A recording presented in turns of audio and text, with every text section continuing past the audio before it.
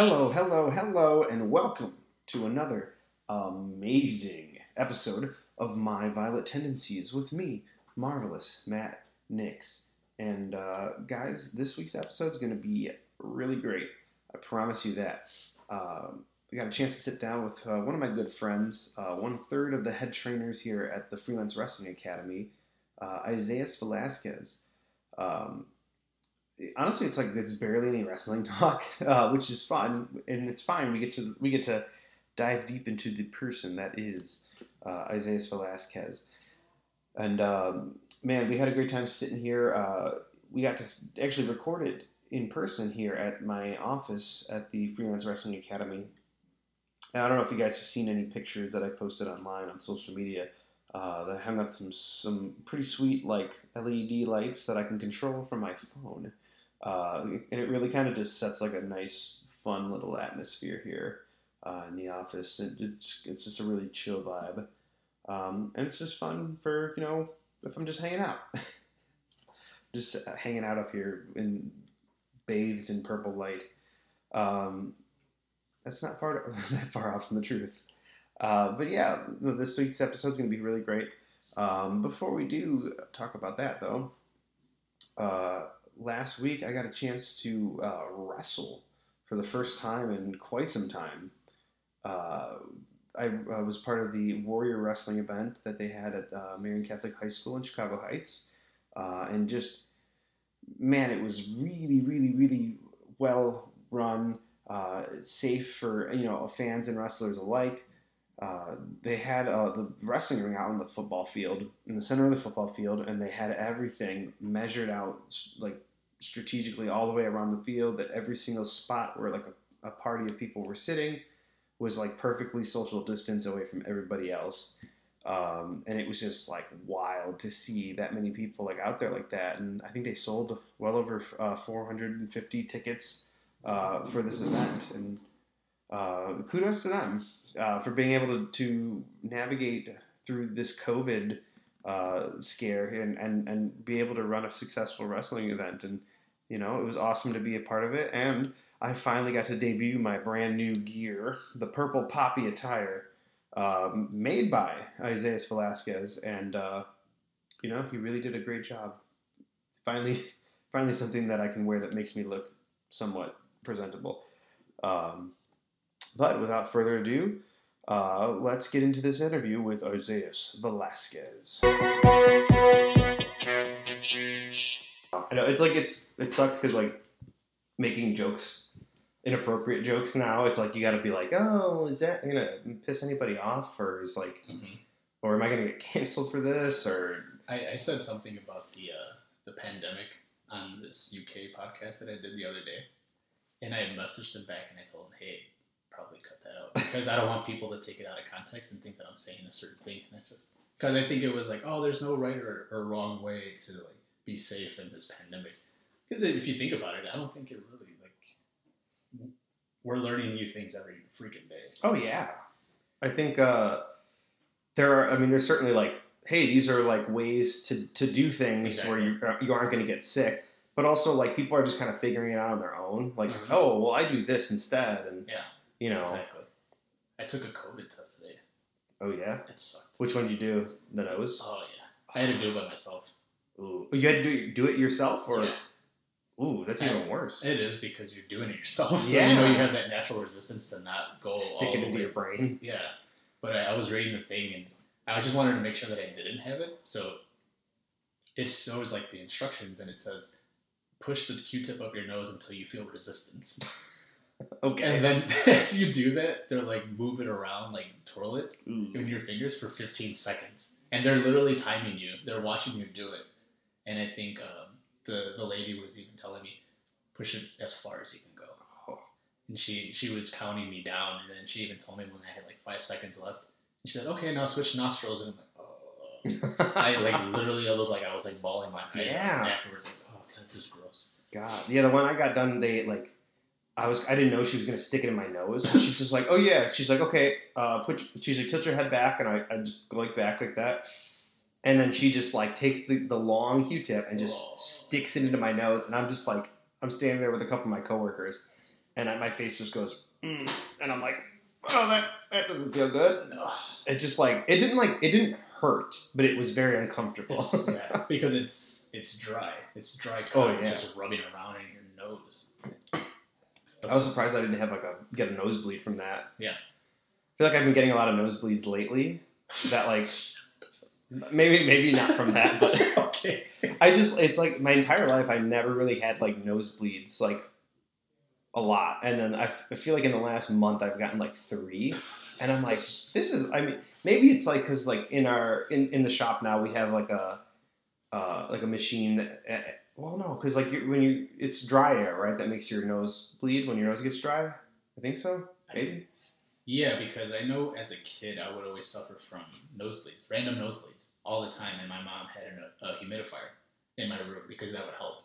Oh, okay. And I would get random nosebleeds just out of nowhere. I'd just be hanging out playing with my toys, and next thing I know, I just feel drips of blood going down my face.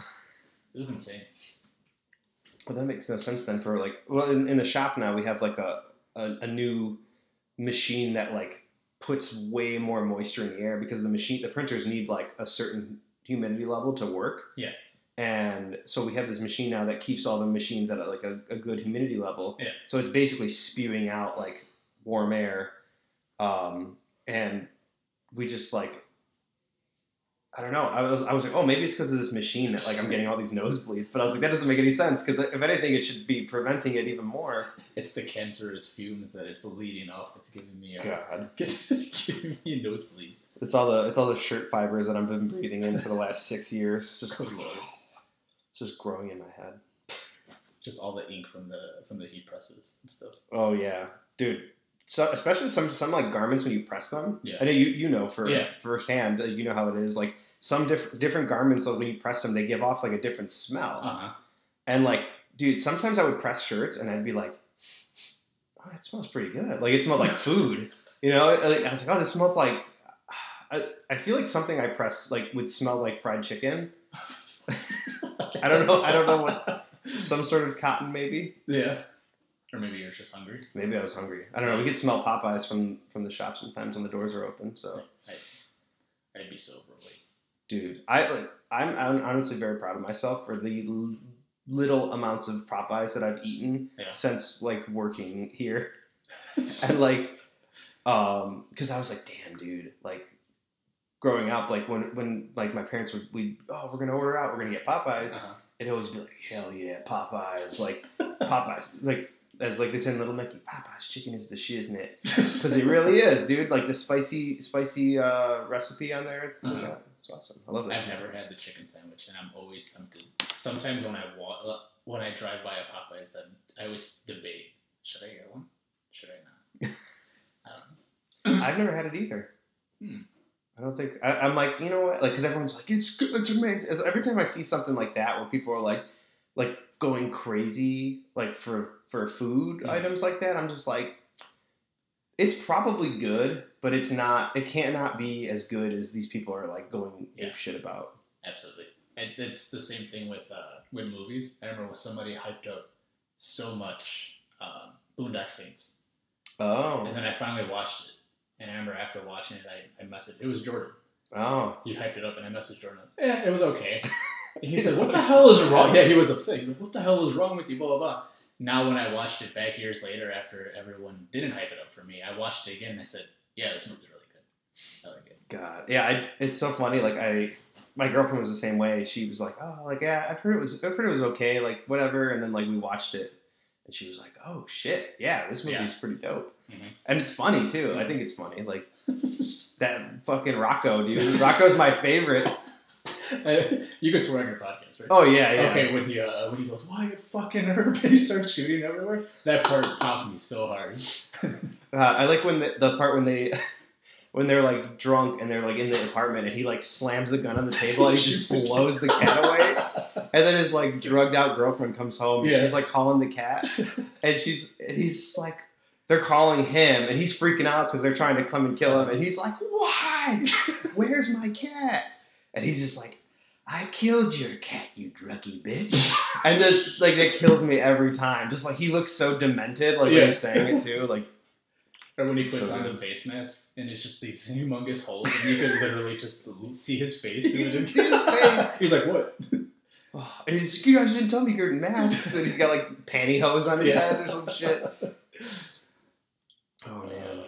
So how are you, man?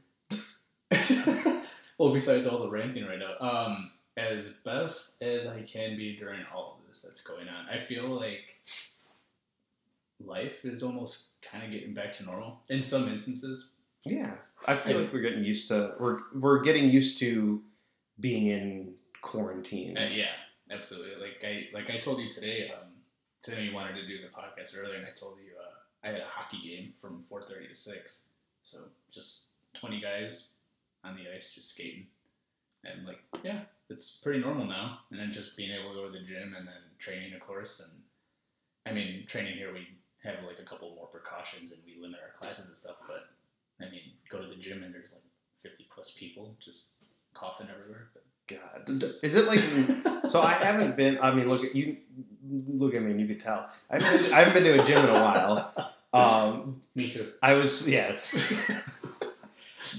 it's funny because like when I moved up on the north side now, I was like, oh hell yeah, there's a Planet Fitness right there, and I'm like, it's close. I can walk there from my house. Like it'll be awesome. It's close to my work too, so I could go on like my lunch breaks if I wanted to. And then like shortly after this, when everything went crazy, and I've been like holding off on going to like check it out and stuff, just because I'm not sure like how that works now. Yeah. It's like how does it work? Do you have to like wait outside for people to come in? Yeah. This depends, I guess. I guess it depends. I feel like it probably varies on the location that you're at. Because I know the LA Fitness that we go to, they require you to wear masks at all times. No, the whole time you're in there. Yeah, even when you're doing cardio and you're lifting and everything, I'm like dying. But I know they require you to wear a mask at all times. They don't have the showers open. They don't have the water fountains open. They have the pools open for some odd reason. And I know me personally, I was saying that I wouldn't go swimming during all this because when I swim, I know as soon as I come up out of the water, I spit water out. Oh yeah. So I'm pretty sure most people do the same thing. And I would like to believe that if somebody has the virus and they're just being ignorant and still going to the gym and they go for a swim and then they spit the water out, of course the virus is not in the water and I don't know how much chlorine can actually kill it. So I opt not to, but I mean, I know the basketball courts aren't open either, the gym that I go to. But other than that, they take your temperature. Oh, like at the door and shit? They have like the gun? The gun thing. So whenever you scan in, they take your temperature, and if you're okay, then they let you go in. They even have a table with a bunch of sanitizing bottles, and they say, please take one and just spray down the equipment before and after use all the time.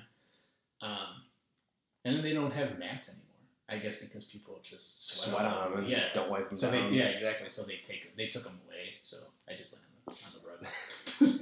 See, that's a good thing though. Like prior to all this happening, like I would remember like being at the gym and like I would always I would grab a towel with me and I would just like they would have spray bottles in select places around and I would spray down my shit because I would like I sweat a lot. So like when I would sit on a machine or something. I would leave like a big like streak mark on the back of the thing. So I'm like, okay, let me fucking clean this off because I don't want to be an asshole. Yeah. But like, it's funny because like I would remember like seeing people like just not even caring and just like walking away and just leaving their fucking sweat stains everywhere like that. And I'm like, man, like I can't even imagine somebody trying to do that nowadays. Like people would like fucking lose their shit. You'd be amazed at how gross a gym is. I mean, having worked at LA Fitness downtown for 5 years. You probably seen some shit. Yeah, I as a trainer, I remember I wasn't wearing my trainer shirt, so nobody knew that I was working there for now, or at the time. And I was in the bathroom, and I saw some guy literally come into the bathroom, urinate, and literally just go straight back out without washing his hands. And I think I was washing my hands, so he went to the bathroom, he left, and as going behind him, he literally grabs kettlebells without washing his hands. Oh. So, yeah. And then I've also seen some other guy, or person, whatever, sneeze right into their hands and then grab dumbbells. God. So people wonder how this virus got spread so quickly. It's just people like that. People just acting in their normal ignorant selves. Mm-hmm. Just God. And that's the thing. Like we're taught that as like kids. Like I to this day. Like I don't really do the sneezing in the arm too often, just because like I feel like I like will miss. Yeah. So I'll usually like if no one's around me, I'll just sneeze away from me. Mm-hmm. But if like there's people nearby, I'll pull my shirt open and just sneeze into my shirt, which is kind of gross. So it's kind of gross, but I mean it's less gross than sneezing into my hands. Maybe. I'm just like walking around with like spit on my chest. And like the place just like phlegm. Like I could feel it just wiping around on me. I think the best story, I have yet to tell the story on a podcast of any sorts.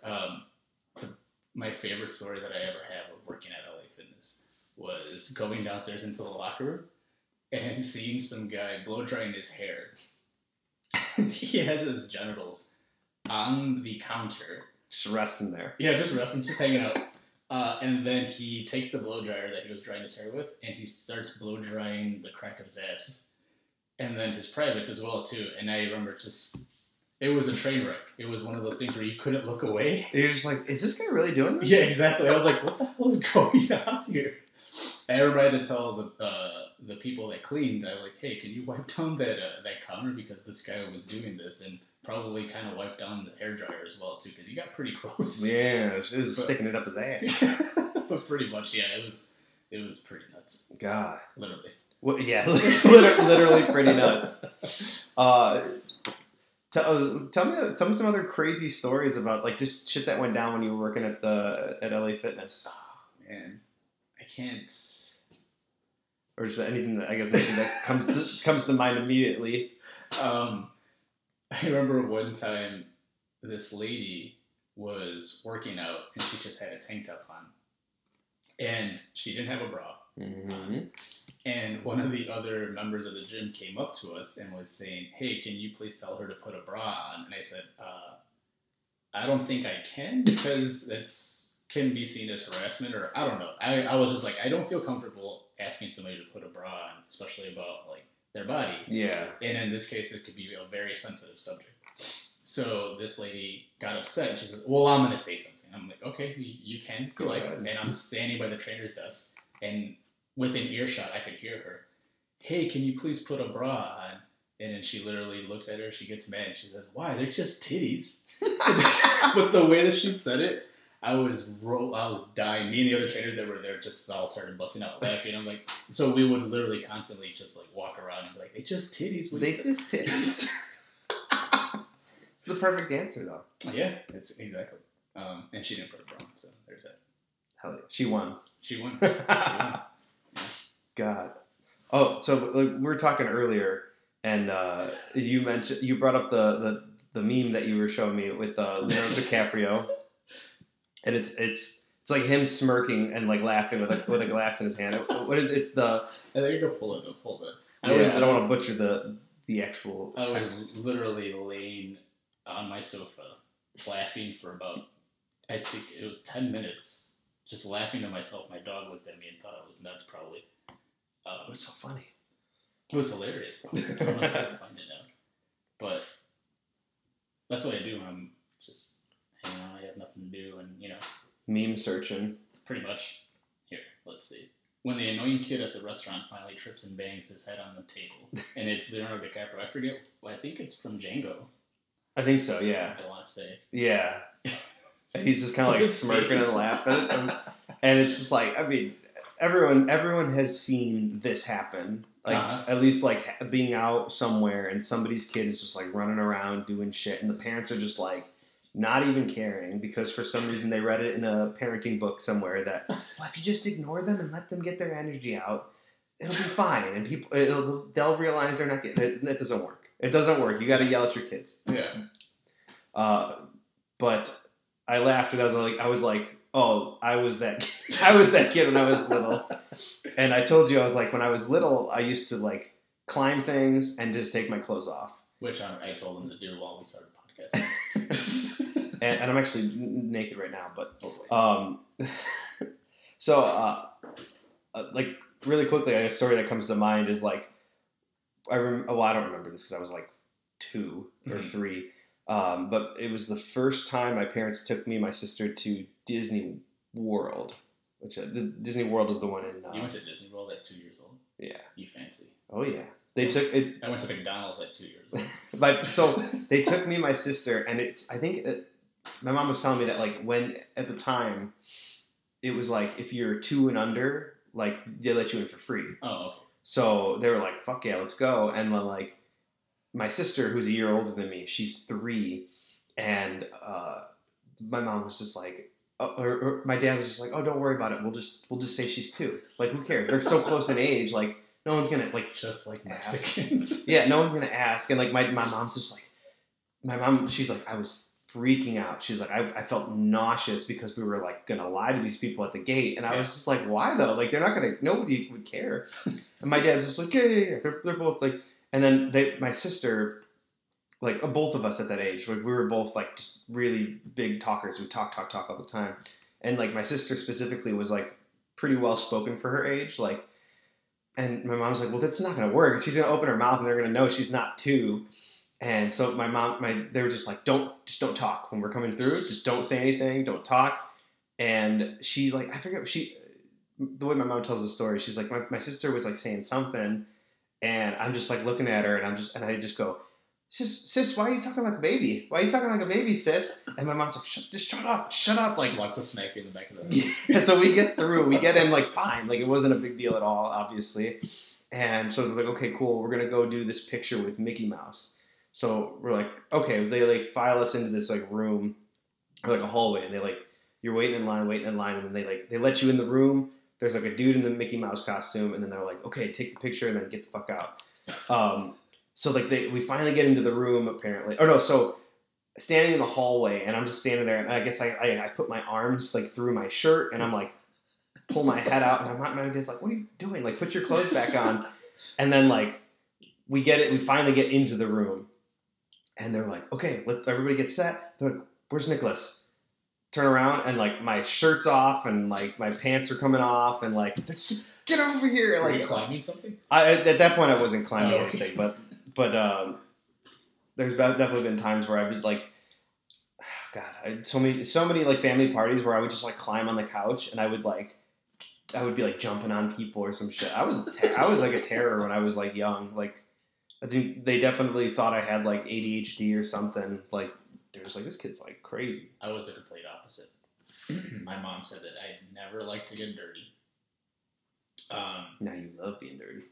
No. I never liked to get dirty. If I had something on my hand that was of some sort of dirt or whatever, I would always go up to her and like show her my hand, like, can you wipe this off for me? Which makes sense now because I pretty much have OCD when it comes to just having things set like in their place. I don't know how many times I had to tell. I just feel so weird calling her Kylie. But I mean, you said her name already, so like I always sometimes tell like Brianna, like, hey, can you just please put things back into place? She's like, yeah. I'm like, okay. And then a couple of hours later, I'm like, it's not there, and then I just put it back. She's like, oh, I'm gonna do it. And I'm like, it's okay, it's not there.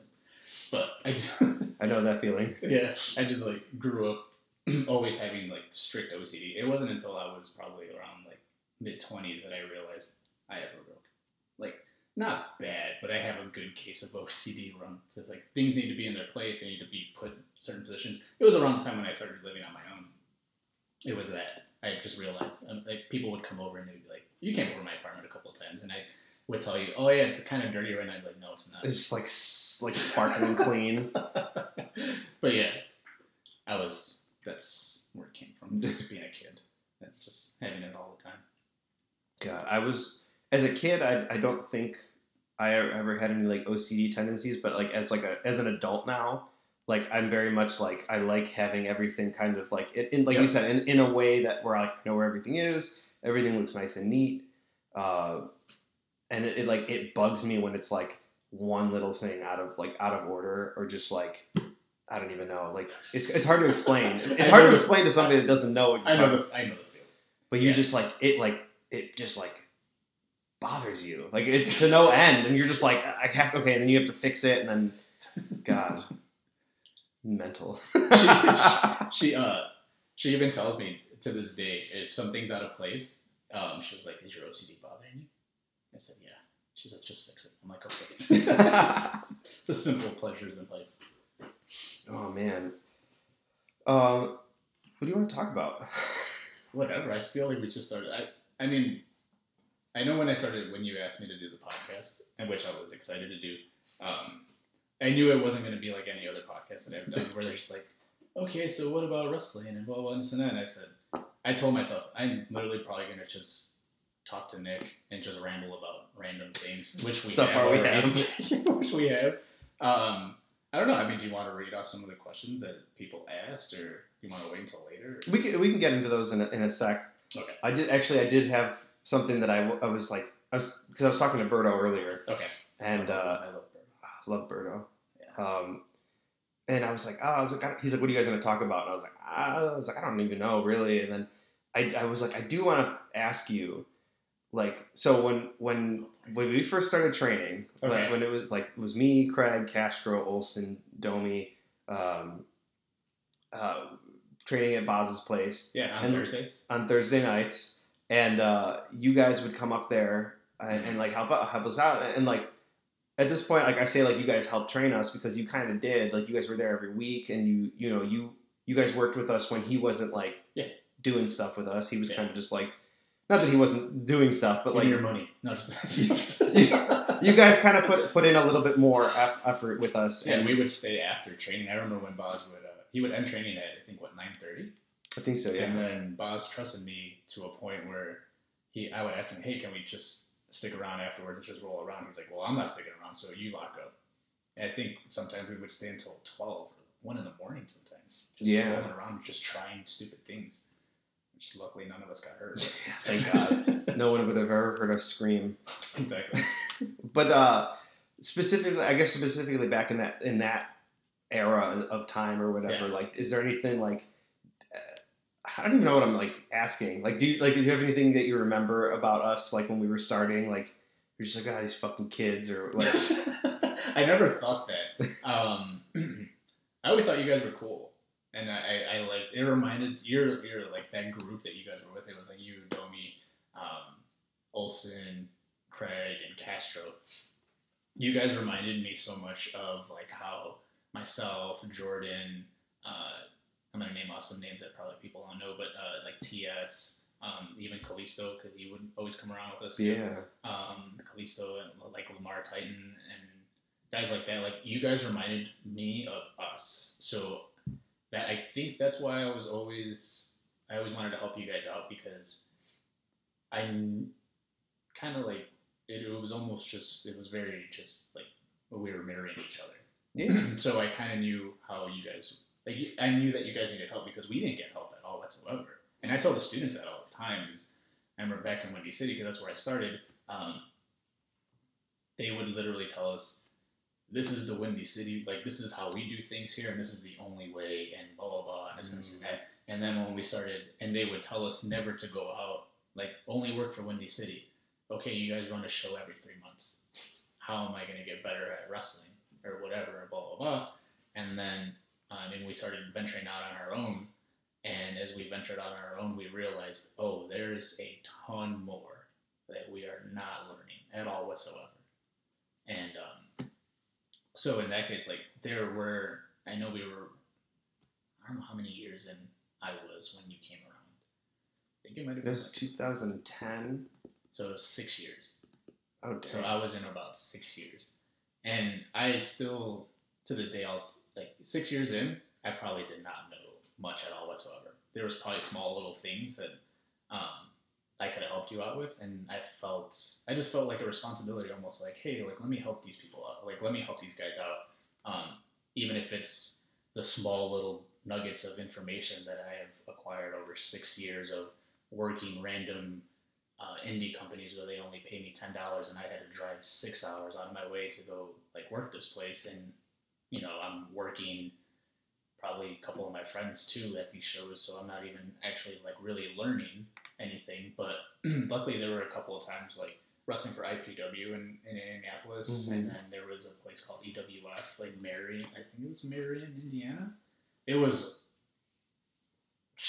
like Outlaw Mud Show. No, not so much. There was literally, I think, 10 people in the crowd. Oh, okay. And they would run every week, so they would tell us, like, oh, whenever you want to come by. And then I remember we came the first time, and they had me working, like, they saw what we could do, and they kind of liked us, so they said, yeah, just come again. And then when we were coming back, they would have us work different people. So at least we were working different people. They were probably at the same skill level as us, but it was just still different people. But I mean, that's just like small little things here and there. But yeah, it's just like I felt almost kind of like I wanted to give back in any small way that I possibly could. And I know you guys were just eager and wanting to learn and just wanting to do, just wanting to wrestle. So I was just always adamant about like helping you guys. So I remember too, like when we started there, we were like, so we all came from like doing backyard wrestling together for like ever. I remember. And like we were like, okay, guys, like literally huddled like before practice one day. We're just like, okay, we literally have to like pretend that we don't know how to like do. And you guys are doing moonsault and shit. And like, it's just funny because I remember like we were like doing something, and Boz was just like, oh, you guys are like picking it up pretty fast or whatever. Like, cause we had already like kind of like knew how to like run the ropes and like somewhat know how to bump and stuff. And I just remember like we were so scared to like even like remotely like mention that we'd done that. And I remember, do you remember Tully? I do. Yeah. I remember one time we were like all messing around after like practice, and he like grabbed like a chair and he was like pretending to hit one of us, and he's just like, ooh. And we're like, oh no. And he's like, God, just kidding. I'm not a fucking yarder. And we were just like, yeah, neither are we. Like, just like joking around. Just sweating. Yeah. I was like the key and peel. Like, does he know? Does he know? Like, he knows. God, we were so scared. And it's so funny to think about that, like, then. Yeah. And then, like, now I'm just like, I'm literally like, I'd even go as far to say that I'm like proud of like that part of my life, doing like backyard wrestling. It's not something I'm ashamed of. Like, it's something we did when we were kids, The compilation video that you put together of all the bumps you took in backyard wrestling, love it. It was amazing. Yeah. Just the amount of things that you took, like shooting star presses to the ground with no pads. It's a good thing to show kids, to be like, hey, don't do any of this. Like, if you want to like live a healthy life, please don't do any of this. If you want to walk normally past the age of 35, please don't do this. Yeah. I remember like showing it to my mom too. And be like, hey mom, look at this cool thing I made. And she's just like, oh my God, what is wrong with you? You're just destroying your body. Yeah. God, I remember there was like, I was talking about this with Warhorse at the Warrior show. Because somebody in our match wanted to take a bump from the apron to the turf. And they were like, yeah, it's just turf. Like, who cares? And I'm like, I said the same thing once. Like I wrestled on the show, and we did like a spot on the apron. We were like fighting back and forth, and I was like, "Yeah, we'll fight back and forth." And then super kick me, and then I'll just take the super kick and turn and take a flip bump to the floor. It was on an indoor soccer field, like on a turf field, and I'm like, "Yeah, it's turf. Like it's not gonna hurt." Little did I realize that underneath that thin layer of turf is just concrete. Yeah, exactly. And I just like flip, and like my lower back is the first thing that hits the ground. And I just remember like landing and being like, that was a mistake. Yeah. Ooh. Thankfully I talked him out of doing that in our match. It's I remember in Vanguard, I wrestled against TS. Like, if people don't know who he is, it's Thomas Sinclair. He doesn't wrestle as often anymore, but I remember I think they were filming it for iPay-per-view at the time, which at that time it was a big thing to do. Mm-hmm. iPay-per-view was starting, and so I remember they wanted to edit it and put it out literally that same night and edit it. So all of us were all like pumped up and like jacked up, like, yeah, let's do it. Let's go crazy. And I remember me and TS literally came up with this idea. Hey, a lot of people always tease grabbing somebody and suplexing them from the inside of the ring to the outside of the ring. You want to just suplex each other to the outside of the ring? And I remember he looked at me and he said, yeah, I'll do it. And he was like, are you going to bump on the apron? And I said, no, if I'm suplexing you to the outside, I'm going to take the bump with you. So we do the suplex, and literally, if you watch the clip, I think there's a clip online. I'm pretty sure. If you watch the clip of us doing the suplex to the outside, both of our faces, just as soon as our body smack, we just like wide eye, and TS leans over me. He's like, "That was fucking stupid." I'm like, "Yep, it was." Never again. God, that sounds like the hardest bump ever. Just Dude, it literally knocked the wind out of me, and I saw white as soon as I smacked. It was just, ugh. That's the scariest thing too. Like when you get hit so hard that your vision just either blacks out or like whites out. I think whiting out is like scarier because like you're still conscious when that happens. Blacking out, you're just like whatever. I'm out cold. Like I'll wake up when everything's cool. But yeah, I remember just taking that bump and I was like, yeah. God, I remember one time it was on a CSW show. They had a hardcore battle royal or a hardcore Royal Rumble. Oh, it's even better. Yeah, so it was a Royal Rumble with weapons. Oh. And I just remember, what's his name? Do you remember Colin Cambridge? Yes, I do. I just remember I did something, and he had grabbed a real stop sign, an actual stop sign, and I turned around, and this was not called at all, and he just goes to hit, he hits me with it, but he throws it at me with the wide side hitting me in the head. Yeah. And it literally sounded like a gun going off in the building. And I just remember it hitting my head and my vision going white, and it slowly came back to me, and I just had this burning sensation in the back of my throat. And I was just like, holy shit, what the I had no idea what the heck just happened. I'm sorry, I'm dying laughing. Dude, it was fucking scary. Or not even scary, literally I was 21 when that happened. Being 21 and getting hit in the head that hard, you're just like, oh shit, that was crazy, man. Like nowadays, I'm like, dude, I probably almost died. Not died, but I probably for sure had a concussion from that. I look back at some of the things that I've done, the crazy moves and bumps that I've taken, and I just watch the video sometimes and said, I could have literally broke my neck. But I just said, yeah, let's do it. And yeah, I'm like, yeah, at least I'm walking now. And that's why I'm grateful, because there was a while when I was just doing shit all the time. And I remember I specifically pulled you aside and I told you, hey, you don't have to do this to get booked. Just go in there and show that you can wrestle. Yeah. And then you took a power bomb to a Guitar Hero drum set. Oh yeah. I just found that clip recently too. I was like, oh, this thing. Oh fuck. Yeah, no, that was probably some of the best advice I've ever gotten. Honestly, from you and pretty much anybody who's anybody would probably say the same thing. But but it I remember being told that there was two things that you gave me really good advice on that I still to this day. I probably don't even remember any of them. That was one of just hey, you don't need to do that. And I just remember in cartoons they show the wood, it's a square peg trying to go into a circle hole. It was that, and then it was just oh, I guess I don't. It was it just dawned on me for the first time, and I was like, whoa. Yeah. It was that, and I think the other one was you and Jordan both said this to me.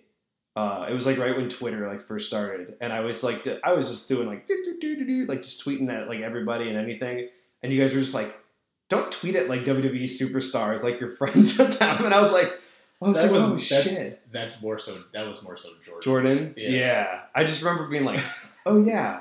Now I'm I would never even think about that. Yeah. Unless I was being funny and talking shit or something. Yeah. But no, I'm yeah, I've told that to some of the students nowadays. I'm treat yourself online how you would how you want to be, presented as an actual I don't want to say as a star, but hold yourself to a higher standard when you're interacting with people on social media. I get that completely because I know me personally, we're both friends with Ali. Mm-hmm. I don't think I've ever tweeted at him directly, just saying random things. I just text him. Yeah.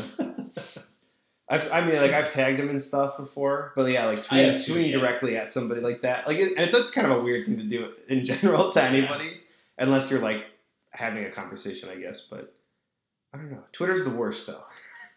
Twitter's the worst, but it's also the best. It proved to be the worst and the best in like the last few months. Yeah, like literally causing a revolution. Yeah, so which almost. Is, I feel though. I mean, it was good because it needed to happen. Because it just, I feel like how I tell the students all the time. I'm like, hey, just be a good person.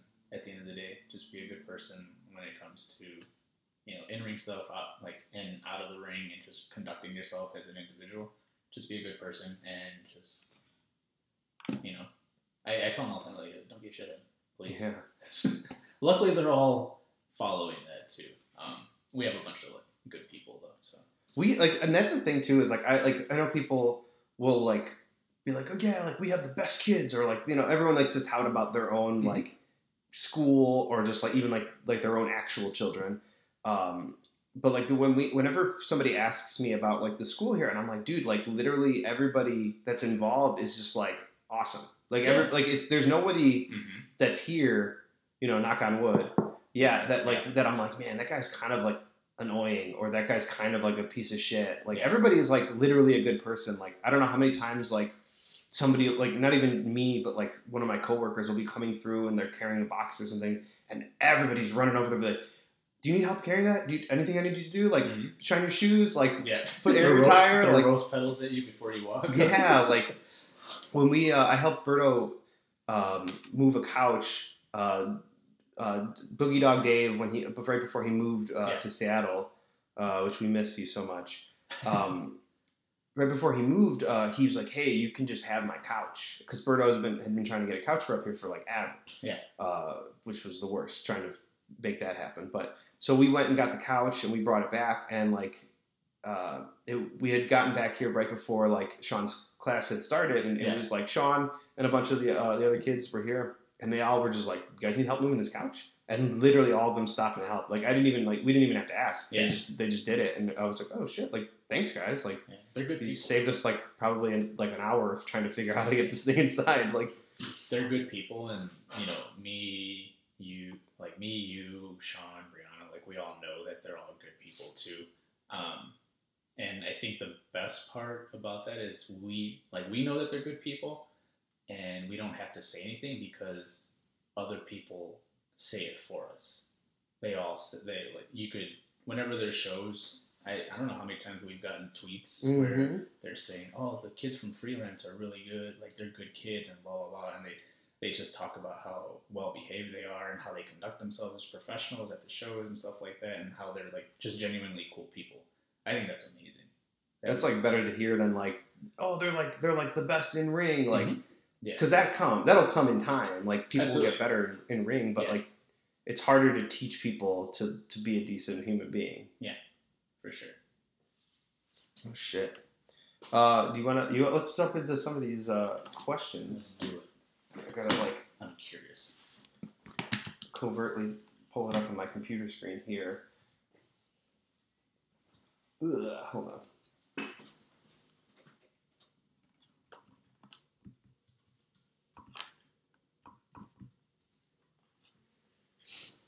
A little bit of dead air, but that's okay. That's fine. You just edit that out. You edit that out, right? I don't edit anything. Oh, you don't? I really usually I don't. I just feel like it. Just heavy breathing.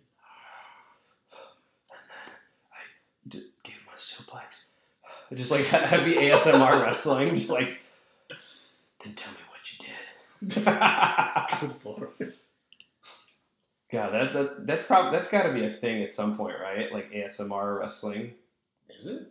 Maybe. I mean, it's probably, if it's not a thing yet, it probably could become a thing. I just watched Bob Ross. Is that still on Netflix? It's on Netflix, and it's also on YouTube. Literally, you could just Google his name. If you Google his name, he has his own YouTube channel, and it literally has almost all the episodes. So sometimes I'll just literally sit there and get lost and watch about 2 hours of Bob Ross. Then just watch It's a Happy Little Mistake. Oh, dude. I remember one time I was texting Brianna. I was telling her he's painting happy trees right now. And then literally 2 minutes later, I was like, now he's making Happy Mountains. She's getting right on like live, essentially like live texting like everything that he's doing. God, that's so awesome. I had like not that much like experience of watching that like when I was like younger and stuff, but like I remember when I was in high school, we would watch a lot of that like for like our art classes, like when our teacher was like gone. But yeah, I mean, it always like became like a meme almost. Like people were just like kind of like joking about it. It did. I have Bob Ross socks. Do you really? Yeah, it says Happy Clouds. That's amazing. Oh my god. Okay. Okay, here we go. So let's jump into this first question here. Oh boy. First question from Byron Black 666 on Twitter. Okay. He asks, who is your favorite wrestler, past and current? Past would be Bret Hart, without a question. I know I get a lot of crap for that all the time, but Bret Hart was my favorite as a kid, and then current, besides the obvious. Yeah. Besides her, let's go with man. There's a lot of good people currently. Yeah, I don't think I have one. It's just multiple people that I continuously watch. Finn Balor, Alex Shelley, Johnny Gargano.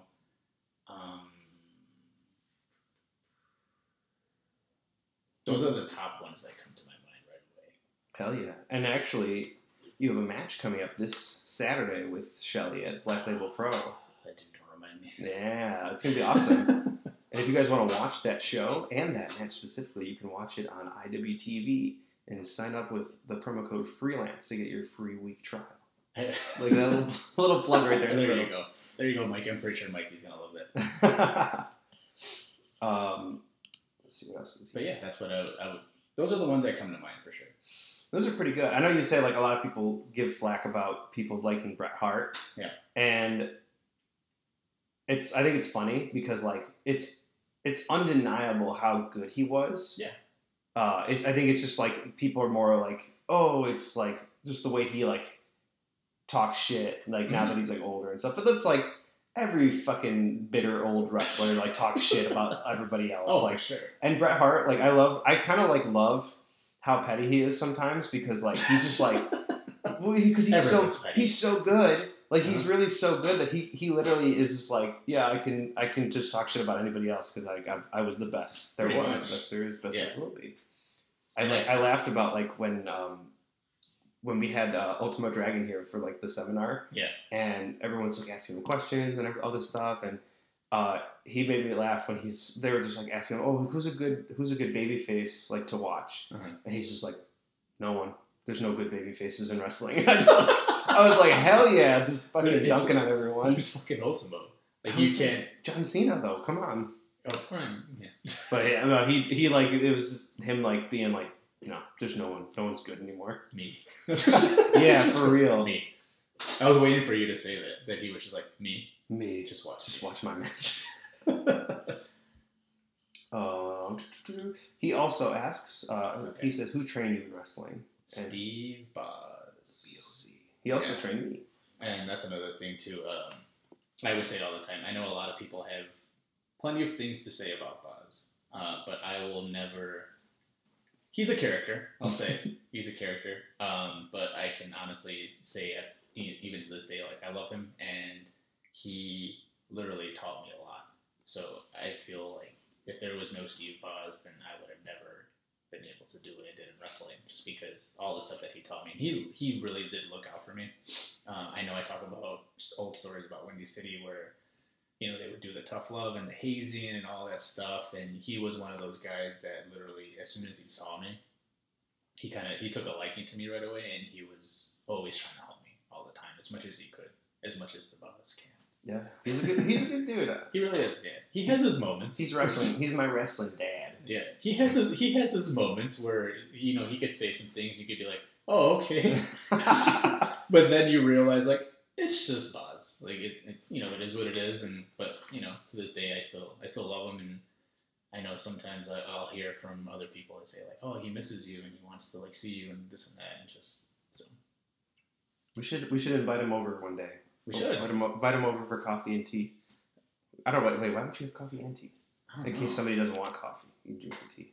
I'm pretty sure he wouldn't like coffee or tea. Probably he not. Would want something else. I don't know. I remember go for a beer? At the after parties, he'd be like drinking Miller High Lifes, and he'd just be like, "I'm hydrating. I'm hydrating." With his shirt off. With his shirt off. It's an opening, brother. 100%. Yep. And then Brian's last question for you. He says, "Who or what got you into wrestling?" Honestly, it was guys like Bret Hart, Owen Hart. I remember, I always tell this story all the time, where I remember being outside, and when I came in, my dad was watching wrestling, and that was my first glimpse of wrestling, and I was automatically just drawn in. It was Hulk Hogan or the Road Warriors and they were just doing some promo segment, and I remember I literally got drawn in just from them, because Hulk Hogan was Hulk Hogan. Just like at that time, like he was just larger than life, and the same thing with the Road Warriors, like with the guys with the spikes, and then they cut to actual matches. And I remember just watching matches and just being blown away, just as a kid, just like, oh, this is amazing. It's really cool. And then I would start seeing guys that were quote unquote smaller, guys like Bret Hart and Shawn Michaels and Owen Hart and those guys, and I was like, oh, cool. Like, it's not just these humongous dudes. It's also guys that are they're still jacked, but they're still like their average size height-wise. So it was just watching those guys, and that, I think Bret Hart was the one who really influenced me and really made me fall in love with wrestling. I remember watching him versus Mr. Perfect. I think it was King of the Ring. And I remember watching that match as a kid, and I was like, oh, this is so cool. Yeah, exactly. Was your dad a big wrestling fan? Not really. He was just like flipping the channels one day and just happened to stop. He was a casual fan. He would just watch it randomly. Like, he never watched AAA or Lucha Libre ever. I would watch that on my own. Mm-hmm. I mean, he's the one who told me. He was like, hey, it's on every Sunday morning. At the time, I think it was on every Sunday mornings at like 9, and it would go until 11. So it would be like a 2-hour show. I think it was AAA. But he was very casual. Funny thing is, my mom was actually more into wrestling than I was. Really? Yeah, she went to a wrestling show when she was pregnant for me, and she said that whenever they would bump, I would kick. Oh, shit. So that was kind of cool. That she told me that story, but it was more so my mom's side. And like my Uncle Joe, who passed away, he was always there with me all the time. Like he would watch it just as much as he was big into wrestling. He would record when my family didn't have cable. He would record all the Monday Night Raws for me. He would record all the pay-per-views for me, and then I would go to his house, or he would come over and he would drop them off. And he's like, "Oh, here, mijo, like you can watch everything." So that's how I watched wrestling. I don't know where those tapes are, but I have boxes of tapes. That's awesome. Somewhere. It's literally just all these old Raws and Superstars and all the old pay-per-views, just everything that he recorded for me. I'm pretty sure you can't play them anymore, but... Yeah, maybe. Maybe. I think I have a box somewhere, too, of just like a bunch of stuff that I would love to find and transfer those to like digital form or something. Like, it's a lot of random stuff. This is a good question. It's kind of like a long, it could be a long answer. Oh boy, okay. From our good pal, Sterling Richards, at RR Sterling on Twitter. I miss you, Sterling. We love you. We love you so much. He says, talk about your time in Vanguard. There's so much. That could be a whole podcast on its own. That literally can. I think at the time, Jordan, who was the booker for a good portion of the time in Vanguard, he had his own podcast. I don't know if it just died or if he's still kind of leaving it there just for a rainy day, but it was called Nerds and Marks. Oh, yeah. Hey, remember that? Yeah. And I think we did 2 episodes where we talked about Vanguard pretty much. So yeah, it could definitely be its own episode. But to shorten it up and just give you a quote-unquote just a Cliff Note answer, it was fun. It was around a time when things at Windy City got a little just, hey, pay us. And it was just that. And then we're not running shows. Oh, you're a small guy, so you're opening the show. You're only going to get the lightweight title. Oh, hey, can I wrestle my friend? Has he paid his dues yet? Yeah, he has. We'll see. That's how Windy City ended. Like that was the exiting that I had. So there was a couple other people that weren't too keen on all that too as well. And Frankie, Frankie. Yeah, Frankie I remember Frankie. He's the one who came up with the entire idea. And he come up with the name? Yeah, he did. I always loved everything about. I didn't mean to cut you off. Sorry. Everything about Vanguard when I started wrestling, I was just like, that's where I want to wrestle because that's awesome. It was just like, dude, it was like everything was so sick, like all the graphics, and I know that was all you making all the graphics and the video stuff, and it looked so professional, and like the name was just different. VWAA, Vanguard Wrestling All Star Alliance, and I was just like, that sounds cool. Like I don't know, like it all kind of like worked. And I remember all that stuff that I did for Vanguard, I wanted to do for Windy City because that's just how, at the time, I was like, 20, whatever. I was just really passionate, and I was just trying to use, creating logos and making videos and doing all this stuff as a way as an outlet for me to not actually have to do just other stuff for my classes at Columbia.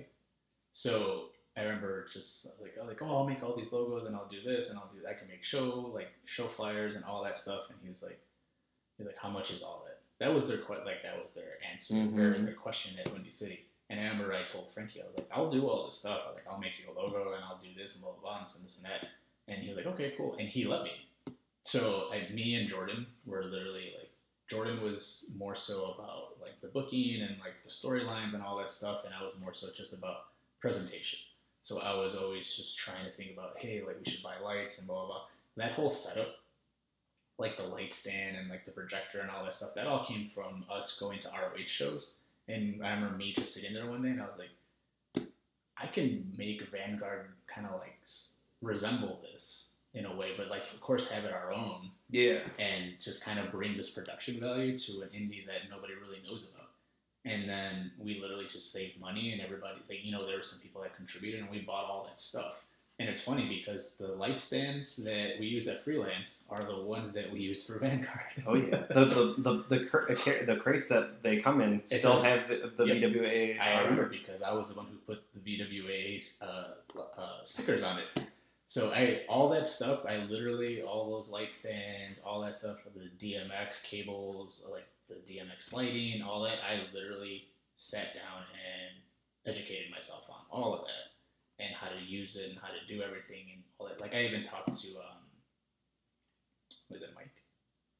Tom? Tom. There we go. Tom, yeah. I'm so sorry, Tom. I'm confusing with somebody else. But Tom, I even talked to Tom and he's just like, hey, if you have any pointers, I'm like, oh, dude, I could talk to you all day about this, about all the stuff. But yeah, I remember I took that part. There were so many people, and it's funny because I kind of get this sometimes now where everybody's like, oh, you're in charge of who gets on the shows and the booking and stuff. I don't do any of that. I literally just do the light stuff and I wrestle. It's now oh, you do the booking for freelance. No, I literally just show up and wrestle. That's all I do. And now I'm a trainer. That's literally all that I do. And but it was fun. It was a fun time. It was literally just pretty much kind of the Frankie supplied everything, and it was more so almost like a brainchild of mine and Jordan's and TS's, and to a certain extent Lamar Titan as well. It was the four of us. That's the vision that we always had if we were to try to do our own company.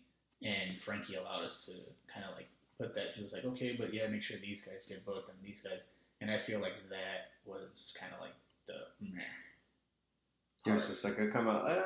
Okay. That was kind of the meh part of Vanguard was, hey, these guys need to be on the show.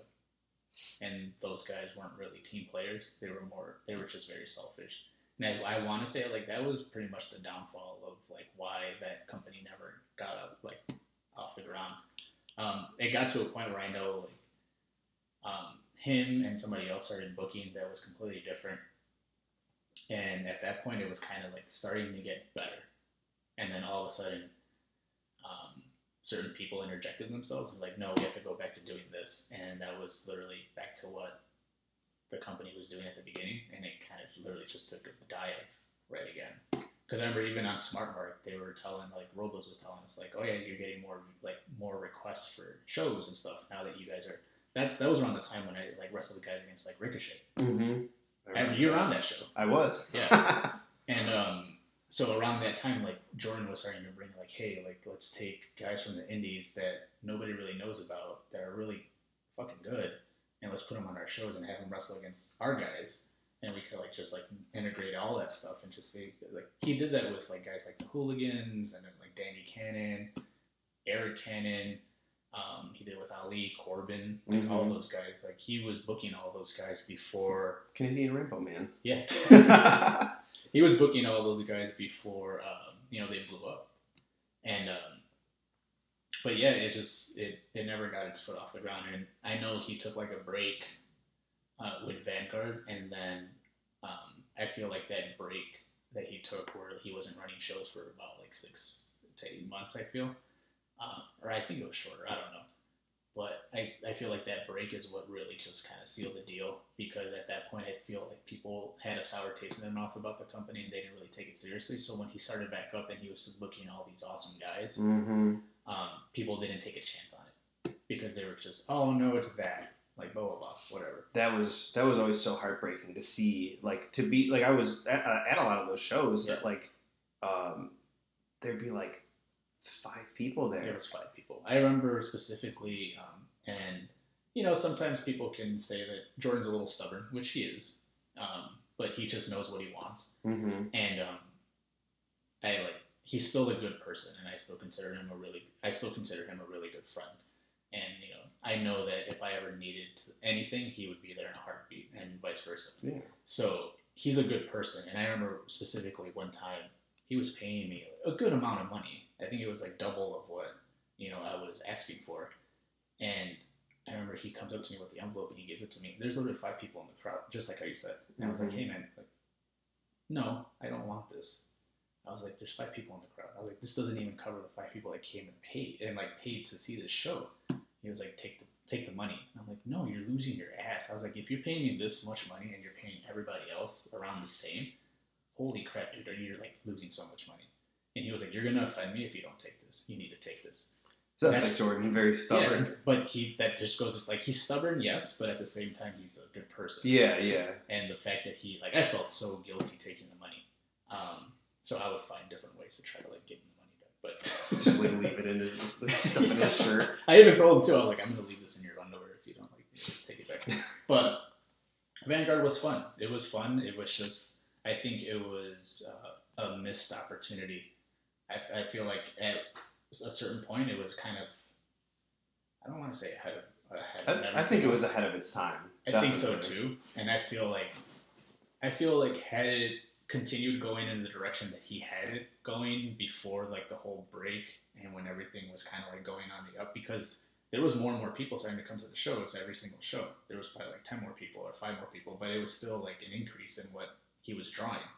And I feel like had he continued to do that and the right eyes got put onto the product, I think it would have actually, it would probably still be around.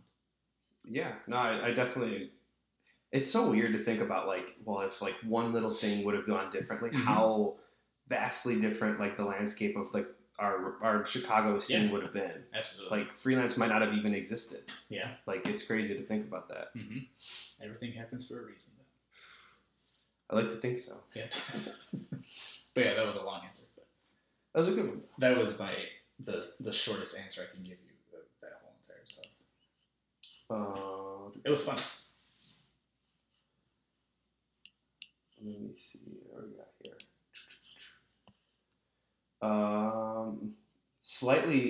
Slightly similar question. This one's from our friend Coin Jones at Real Coin Jones on Twitter. Okay. He just goes Chikara. I think he's referencing just to talk about your time there. That was when I realized I knew nothing Oh, just like being in Quack's, like, under his learning tree and... Yeah, I mean, given, stuff that has happened with him. Oh, that's right. He's one of the yeah, one of those guys. I will say this: I had no idea about any of that stuff, so I knew him as, how everyone saw him. So he taught me a lot. He taught me a lot, just like character stuff and just translating my actions in the ring a lot better so they make more sense, and just putting things together and making things mean more than what they should, or just taking small things and making them mean a lot. And yeah, that was around the time when I was like, I see all these guys. You have guys like Ophidian and Hollow Wicked, who's freaking awesome. I think he's like completely underrated. Like, oh, yeah, I don't even think 100%. to this day people are very familiar with Hollow Wicked. He's so good.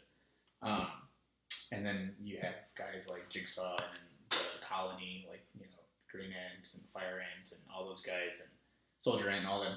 But that's when I realized I was like, I know nothing compared to these guys. And I took that time as a humongous learning experience. And I remember I tell the students, I was like, I learned a lot during that time.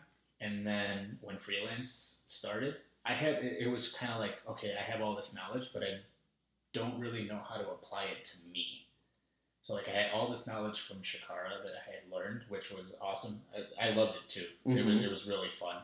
It got tiring after a little while though, because I remember he would fly me out and I'd be gone like Thursday night or Friday morning, and we would have shows Friday, Saturday, Sunday, and then by Sunday I would be like, all right, I'm gonna go home. Just exhausted. Yeah. But I remember there was 6 months straight where I was literally just wrestling all the time, which, I mean, that's the dream, right? But yeah, it was a lot of fun. I got to, wrestle against guys like Eddie Kingston too. Eddie. Yeah. But yeah, it was really cool. It was a lot of fun. I mean, that's where I broke my orbital bone, so that was cool. Oh, yeah, I remember that. One of the worst injuries. But yeah, I remember I picked up a lot, just a lot of knowledge from my time there, and I don't regret it. It was really fun, for sure. Hell yeah. Coin also asks, what's your go-to song for karaoke? I don't sing. Legit. I don't sing. If you were to do karaoke, let's say we got a couple drinks in you. Oh boy. I don't know. I mean, I do sing it by myself in my car. In the shower? Are you a shower singer? No, I don't. I'm not a shower singer. I'm a highway singer. Hell yeah. Where I just pull down the windows and then just like blast the song, so that way even if somebody comes close, they can't hear me sing. They just hear the song. I don't know. I was singing Van Horn by Saint Motel today. Okay. So maybe that. I don't know. Nice. But yeah, there's a bunch of different stuff. At Jake M. Larson on Twitter asks... Jake, I love you. Yeah. He's a good dude. He says, when a new student enters the Freelance Wrestling Academy, how long does it take for you to know if they're going to succeed? And has any student proven you wrong after a bad first impression? A student has proven me wrong after a bad first impression. And I was actually in the ring helping him today for his match tomorrow at Zella Pro. But I mean, I don't think he'll mind if I say his name, but Angel, I think he wrestles under Israel Angels. He gave me a bad first impression, and now I love the kid. He gave a lot of people bad first impression. He did, yeah. But it was one of those things where he didn't know. No. And now that he's smartened up to it, he's a good kid. I love him. He's awesome, and I have his back now. I even told him the other day. I was like, remember a year ago, and like now, I was like, now I'll do anything for you. Before, not so much. we had a good laugh, but as far as being able to see students if they're going to succeed or not, I try to stay positive and I try to help them out and just be a motivator, even when I do see people kind of giving up, because you can tell usually when people you can just see it in their eyes, you can see it in their face when they're just exhausted and they're like second guessing themselves. Mm-hmm. I'll go up to them and I'll be like, hey, I'll try to talk to them and try to kind of like get them hyped. Just be like, hey, remember why you look? I always ask people all the time. One of the first questions I ask them is like, what made you fall in love with wrestling? And they'll tell me, And then whenever there's a time like that where I see like they're probably trying to like maybe give up a little bit, I'll be like, hey, remember what made you fall in love with wrestling? I'm like, yeah. I'm like, think about it. And then kind of usually that helps. And sometimes it helps, sometimes it doesn't.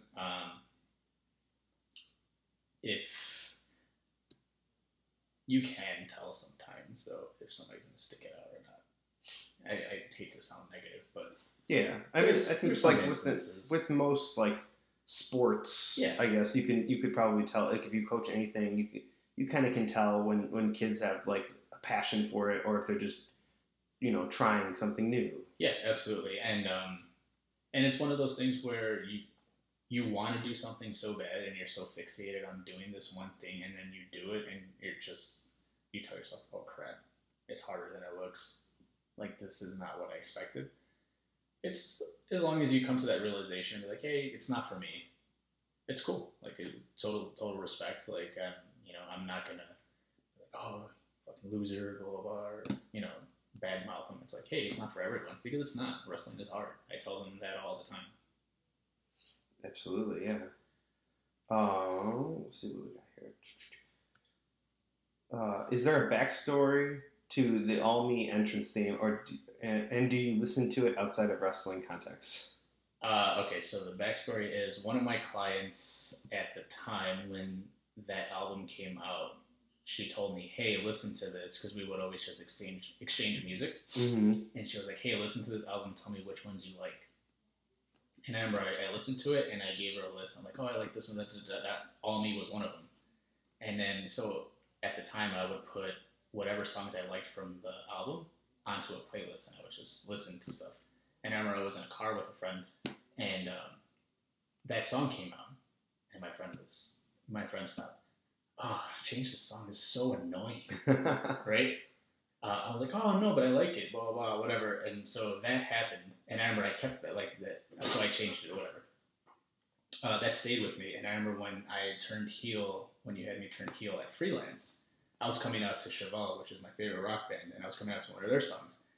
And to me, a lot of people at Freelance were coming out with a lot of rock music, mm-hmm. or punk rock, or any sort of like just rock, right? To me, I was like, no one comes out to hip hop really at Freelance or rap or anything. And then I was like, what song should I come out to? And then I remembered that time when I was in the car, I'm like, oh, this song is annoying. I'm like, oh, why is it annoying? And then I listened to the lyrics, and it's just basically talking about how good of, like, just gloating and just, you're fucking better than everyone. And I was like, this is a really good heel song. I'm going to use this. And it's stuck, and now people tell me, like, Bryce, he'll tell me, like, don't ever change your song. You can't change your song. It fits you. And dude, it's just like whenever I hear it now, like in passing, I'll be like, that's all I think about is just your entrance. Yeah. There's nothing else. Not even Drake. Yeah. Our friends at the Two Heel and a Face podcast ask, or not even ask, this is a demand. Oh boy. This is create your own bar appetizer. Create my own bar appetizer. I'm trying to. Let's go with like a. Maybe it might exist, honestly. Let's go with a brownie base. Oh yeah. With walnuts inside, because I love. Oh yeah. Brownies with walnuts, and on top of it lies a cheese Danish. This sounds dangerous. And then on top of that lies a cinnamon roll from Cinnabon. Oh my god. And let's just say it's a cupcake. And just take that and deep fry it. There you go. And slather it with chocolate syrup. Oh yeah. Yeah. I'm gonna get diabetes. Oh dude. It's come. Yeah, it's come. These last set of questions are all from our good friend Berto, aka Scrump. Okay. One half of the host of the PWT cast. Which I've done. Yes, you have. Yeah. We'll do these ones in rapid fire because there's a couple of them. Okay. Favorite Pokemon? Kylie Ray. That's a great answer. Favorite set of gear you've made? Favorite set of gear? Man, there's a lot. I know it's supposed to be rapid fire, but there's so much. It has to be probably yours, the jumpsuit that I made you. Oh man, that's a lot of people's favorite gear now. It's so cool. When I made it, I was just like, I remember I couldn't stop smiling as I was making it. Just like, oh my God, this is so cool. Your jumpsuit, Kylie Ray's debut Impact Rainbow gear. Oh, that was so good. I like that one.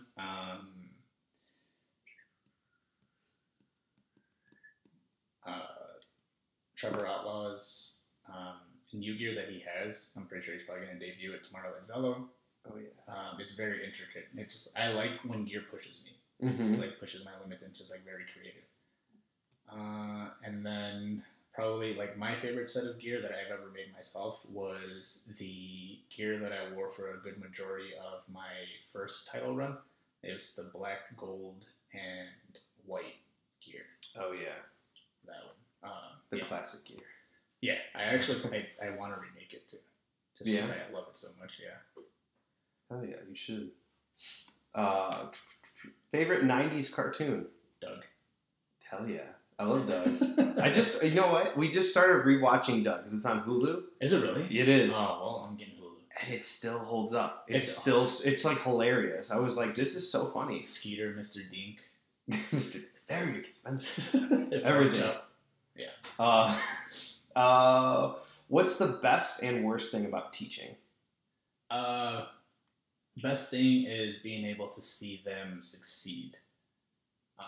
So just being able to like see them either get matches or going out there and getting a reaction where the fans are just like they're really invested in them and it's just like they care about them and just seeing them do well, honestly, because I'm a small part of their journey. They're the ones who are putting in all the work and decide to probably take my opinion into however they want to take it.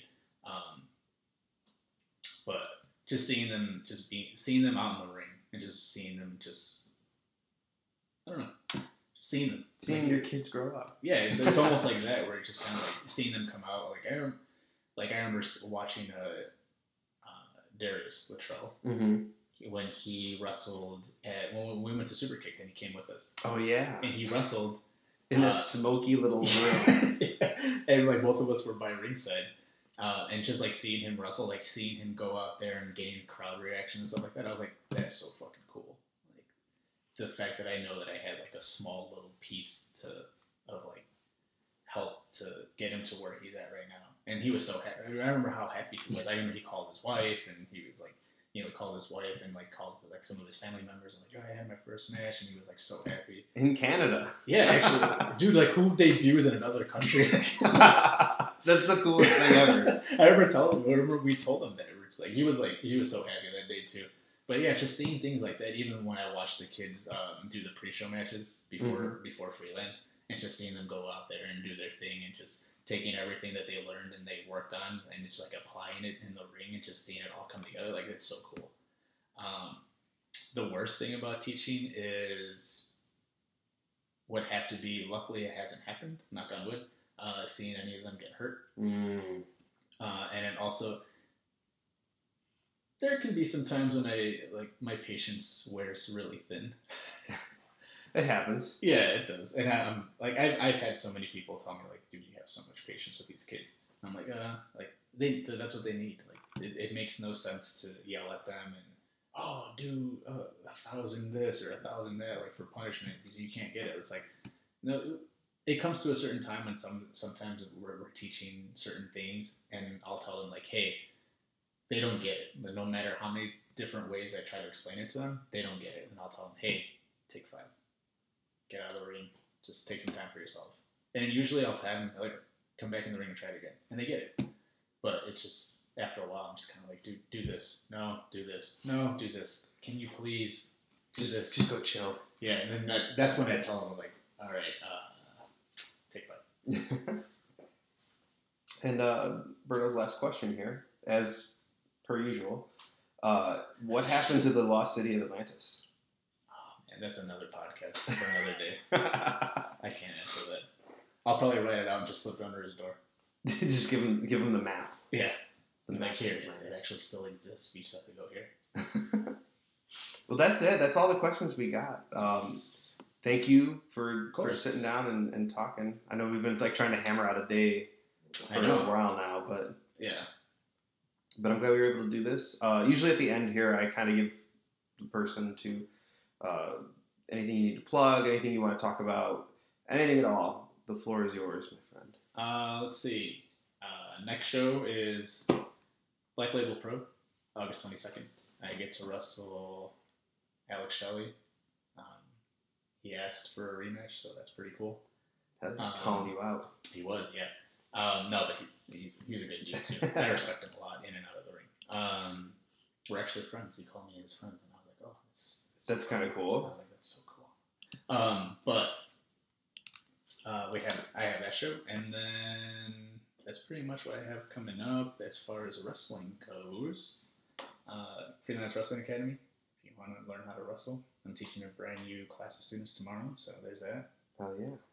And then social media is just Instagram and Twitter is the same. And I have to get a new Twitter handle, but it's DAZEZHAVOO. Deja vu. So that's about it. I don't have a pro wrestling tea store, and I know I'm gonna get one soon. Not yet. That's what I was saying. I did a Ringsiders podcast this past week. Cool dudes, and I think that episode's coming out Sunday. But they were like, I told them, I was like, you're the first podcast that I'm talking and saying that I'm gonna get a pro wrestling tees store, so now I have to do it because I said it out loud. So yeah, as soon as I sell out of all these shirts that I have, which I still have to get, it's been taking a while because of like the whole COVID situation, but I have to go pick them up, and as soon as I sell out all of these, I think I'm gonna go and finally pull the trigger on it. So excellent. Soon enough. Now and then everyone will get them. Yes, hopefully, if they like me. Oh, they will. No. I know it. Thank you again, man. Of course. And